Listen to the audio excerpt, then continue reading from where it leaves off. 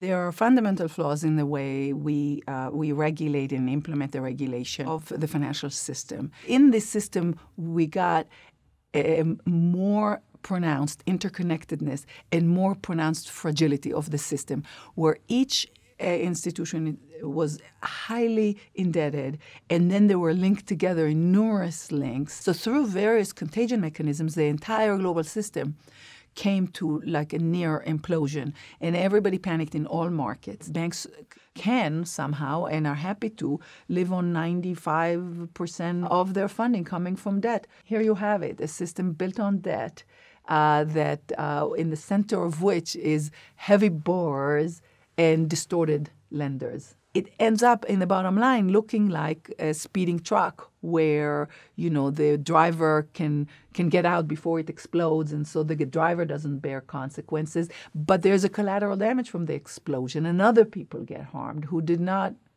benefit from the high speed.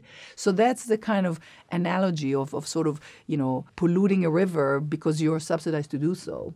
When you have a clean alternative. That's the kind of system that we have. And somehow there's just a lot of narratives around it that are just very confusing to maybe people who don't understand the economics of it.